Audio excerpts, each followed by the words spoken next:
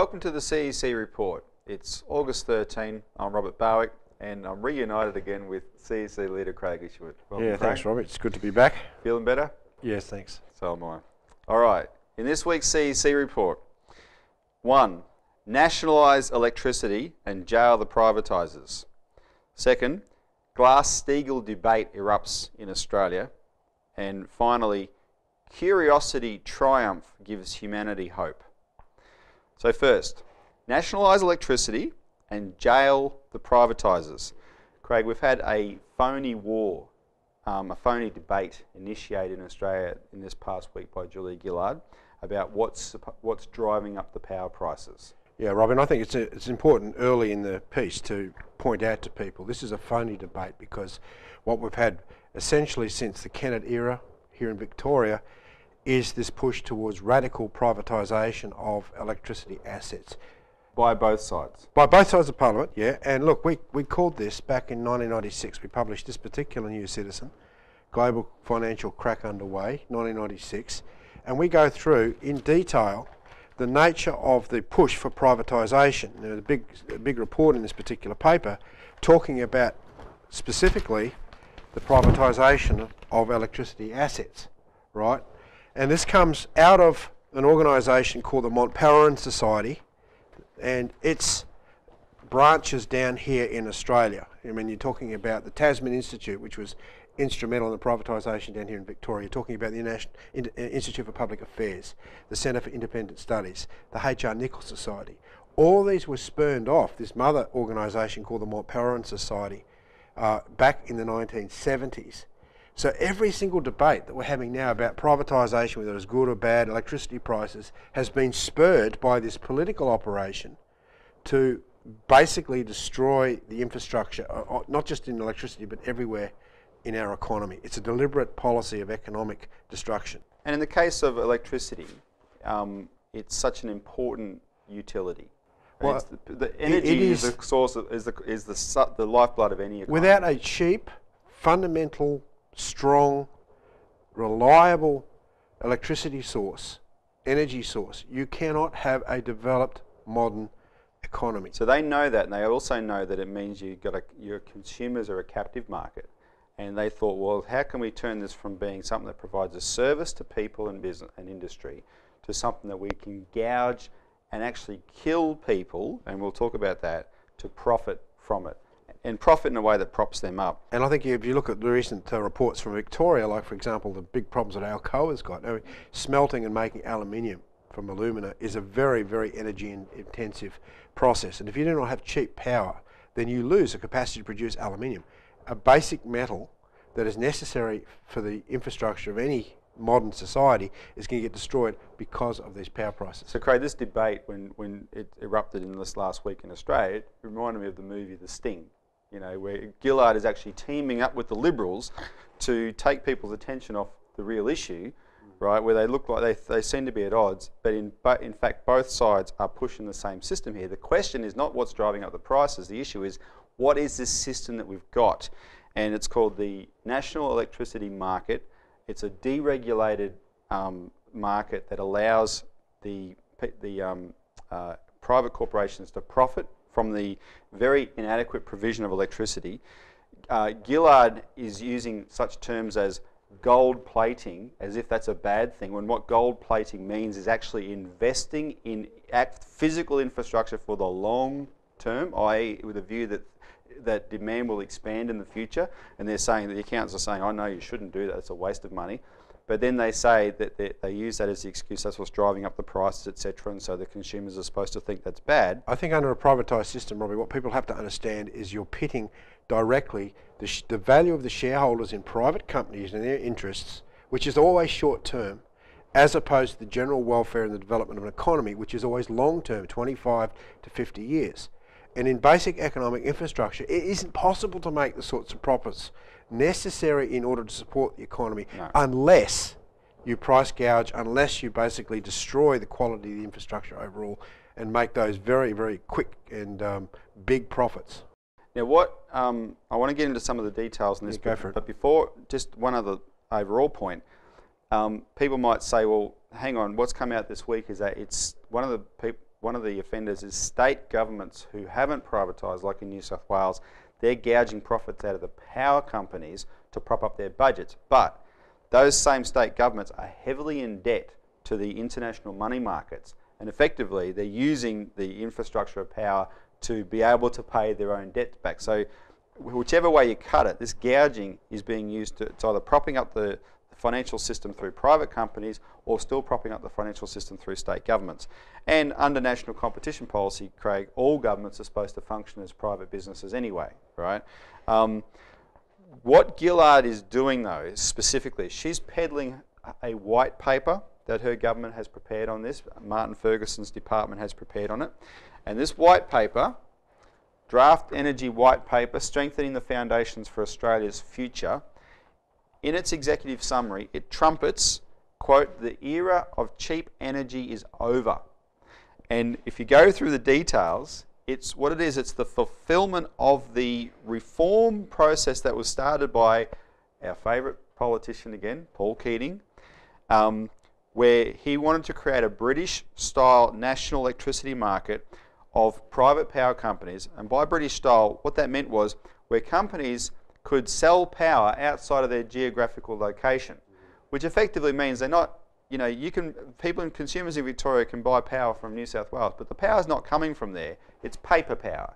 It's the trading of contracts that accounts for it. It's not actually being provided, but it creates a market, right? And I'm going to show you a graph in a minute.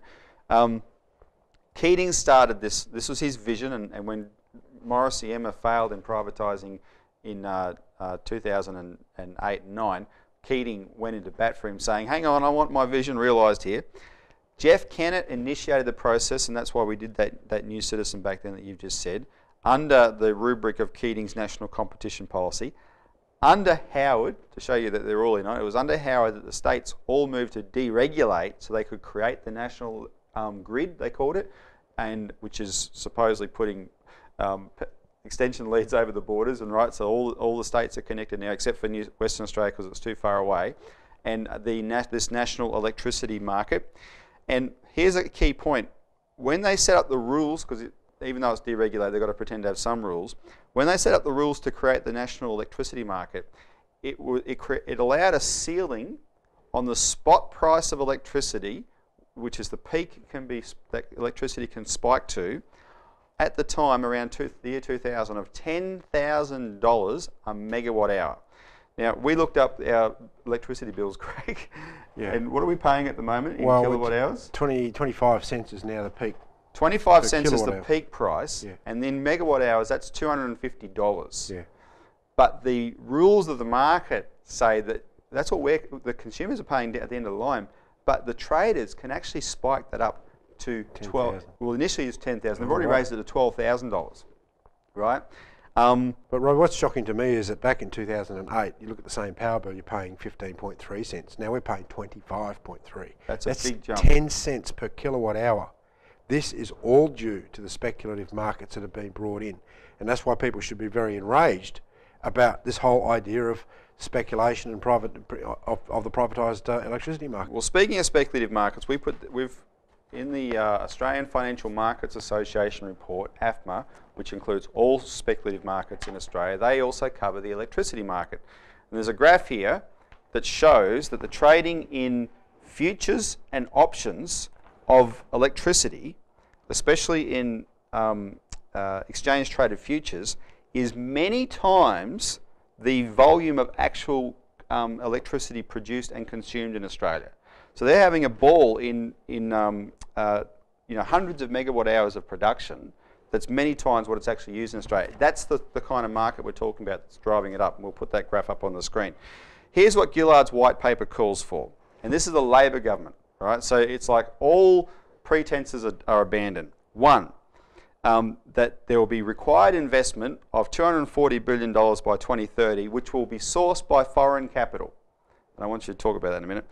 Two, the full privatisation of assets, so no state is allowed to have government-owned assets anymore. The full deregulation of retail prices. Now what that means is the rules now that stop consumers having to ever be exposed to that $12,000 megawatt hour price hike, that will be taken away. and consumers will be exposed to that. Smart meters to cut consumption, or initiatives to cut consumption, because they don't want to build more actual power stations, so they want the consumers to cut consumption. That's one of the reasons they're making it more expensive. So smart meters is one way, and in Adelaide you can sign up to a program where you can volunteer to have the power station cut off your power in a heat wave. Now that kills people, and in 2009 here in Melbourne there was a heat wave in the week before the Black Saturday bushfires that killed more people than the Black Saturday bushfires, the elderly, because these heat waves can be real killers. And then a fully national electricity market is what they're also calling for, which would include Western Australia, which would be paper. What this is, Craig, is they've turned our electricity system into Enron.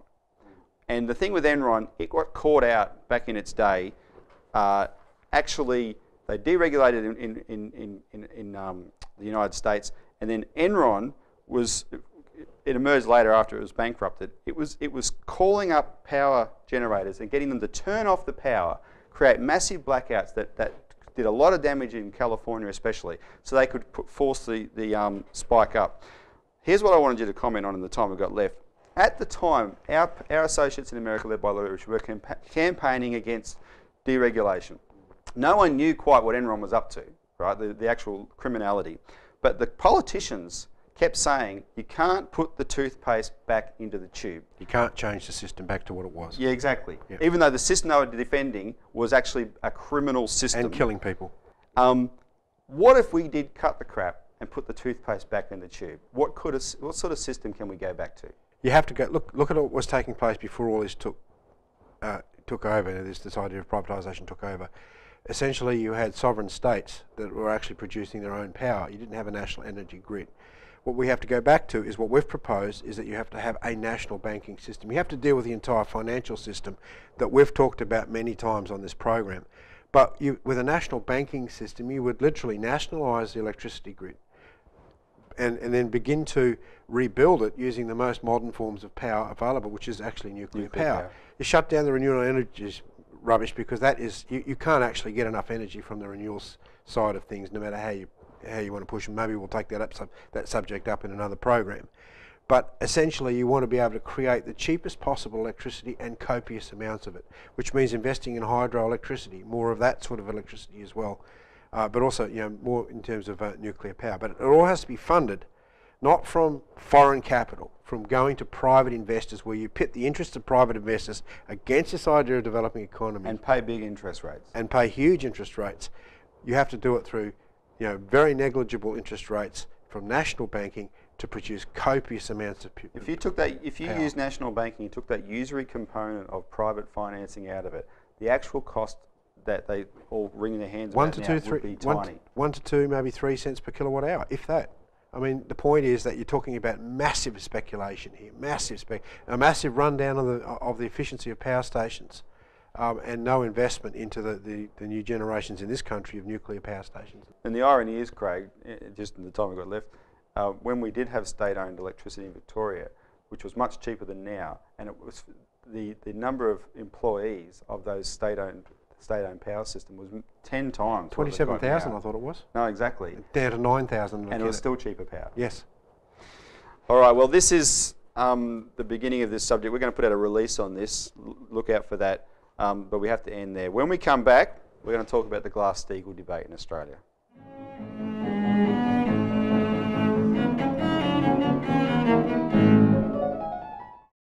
Welcome back to the CEC Report. The Glass-Steagall debate has erupted in Australia. On the 6th of August, the Australian Financial Review ran a big feature headlined, "Big Four Might Make Better 8." And the basis of this feature was an unnamed, very senior banking executive in Australia, who didn't want to be named because of the sensitivity of what he was saying, is warning that our banks are in trouble, and what they need to do is split up along the lines of Glass-Steagall. Which is to separate out the investment banks from the trading banks, but also to break off insurance companies, stockbroking houses and so forth out of the banking system and separate them all out again. Because in Australia they're all muddled in together, and separate them out so that the people that think they're protected, which is depositors, can actually be protected, but the government doesn't have to bankrupt themselves by having to extend that protection to everything else the banks are doing. Which at the present time, Robbie, is $250,000 per depositor, right? Which is not going to be enough in the terms of a massive crisis across the banking system. And I think, Craig, it's quite significant that this man didn't want to identify himself. Yes, or this person shouldn't assume his There's name. a lot of stuff, Robbie, that I've been doing relating to the financial system that's completely hidden and very, very top secret, because they don't want to know, they don't want to release the nature of the banking system, the precariousness of it to the public, because that would create crises of confidence. Well, David Murray was quoted in this article. Now, David Murray is the former head of the Commonwealth Bank, and he's also been the head of the Future Fund for a long time. And he came out to downplay this. Oh, no, we don't want to go there. And in fact, and he sort of said it would be hard to do because it had to be funded by foreign investment. That's not going to happen. And I don't understand what he's talking about there. But he said, he showed his stripes, because instead he promoted this idea that the Brits have been trying to hang on to, a ring fencing, where you don't actually split them off. You say that the bank themselves should internally separate the depositors from the rest of That didn't work in Britain. Didn't work in Britain. It's a fraud. Everyone has seen through it there. But interestingly, Craig, there is one bank here in Australia that already is ring-fenced voluntarily by itself, and that's Macquarie Bank.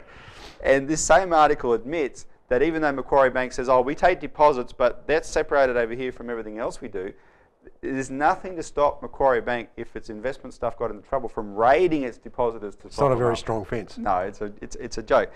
Now, we initiated this debate. What's happened in the Financial Review, it reflects what we've started. No one else in Australia has been talking about this except us. So it's taken off here. But the fact it has taken off, I've got a couple of things for you to talk about. Would that indicate that the cracks are appearing in our supposedly sound system? One. Look, yep. And two, just comment on what's happened in the US this week, because the fight there on this has really heated up. Well, first thing, Robbie, is that LaRouche's led the fight for a Rooseveltian-style Glass-Steagall for several years now as the only solution. After the LIBOR crisis recently, the whole frauds, top echelons of the financial oligarchy came out basically calling for LaRouche's policy for Glass-Steagall. You know, Lord Minor, Peter Ambrose, and you had some very other high-ranking people in the United States call for it as well. Now, this has been a hot issue in the Democratic campaign. In fact, there was a resolution put up to the Democratic Party platform. Now, this means for this election coming up, where they'd take this issue of a Glass-Steagall to the American people. Now, there's 87 members of this policy platform committee, and they had a resolution up on at 5 p.m. on Friday afternoon, just last week. And by 7 o'clock in the morning, the Obama administration had basically arm twisted the person who put up the motion to withdraw it. There was 15 co-sponsors that were waiting to support this motion, but by the morning, after the deadlines, the whole thing was taken off the table. So you can see that Obama, one of the most popular policy amendments that would save the American system, has been literally destroyed by Obama himself, which tells you how much Obama is in the pay of the large banks that see themselves as being a target of the breakup that the Glass-Steagall would require. Well, they know their looting the divisions would collapse with it if under Glass-Steagall. Very quickly. So there's going to be more big fights about this in the US, because this is the issue, and that's coming into Australia. There's no way they're going to stop this. It's a major point of discussion in England, major point of discussion in the United States. And in Australia, though, do you think it would indicate the fact that it's been talked about in this way now, that the cracks are appearing? Yes, it does. Look, we already know what the situation is with the banks here. There's plenty of literature around where they've actually researched the potential of banks going under. Now, there's all sorts of hype about this, and we have to keep an eye on it very closely. All right. Thanks for that, Craig. When we come back, finally, we're going to talk about the Curiosity triumph of landing on Mars.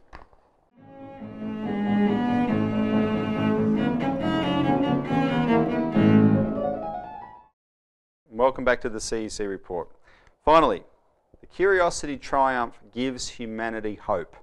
So this week, or about a week ago, you had this brilliant success where NASA landed this Curiosity rover on Mars, the biggest one they've landed to date, the most complicated mission they've ever done, Craig, which involved a number of steps to make sure that the rover was in the best shape it could be when it was actually deployed. Not just a number, thousands of steps. And across the distance to Mars, and it took, I think it's it was 20-minute time lag, isn't it? For the 14-minute time lag. Time lag. But this craft was launched on the 29th of November last year, and it's taken that long to get there. I mean, phenomenal. And Australia played a role, like we did with the moon landing. Yes. Our signals are well positioned to feed NASA the material on this. In fact, it was Australia that confirmed that the landing had taken place. So this was brilliant. But there's a tragedy here because it's NASA's last hurrah under Obama's budget cuts. He's gutted the NASA program, and what Obama is promoting for NASA to do is this private partnership stuff, where they put things into near-Earth orbit using private companies rather than expand the horizons of the world. Privatising space. Exactly. Now, Craig, sometimes people have difficulty understanding how these breakthroughs benefit their daily lives. And there's a lot of people that are trying to tell them, oh, this is no use to you or whatever. But when people are in an economic crisis and they're being subjected to austerity, they're saying, well, what's the good of this? So why is this the hope for humanity? Well, humanity has always progressed, Robbie, because of the fact that we have the ability to make discoveries of the physical principles that govern the way the universe works. And to be able to take a craft, send it right across to Mars, have this thing the size of a car, reduce in speed by remote controls from 6,000 metres per second or something like that, down to just a fraction of a metre per second. So far away gives you a sense of the complexity of dealing with these physical principles.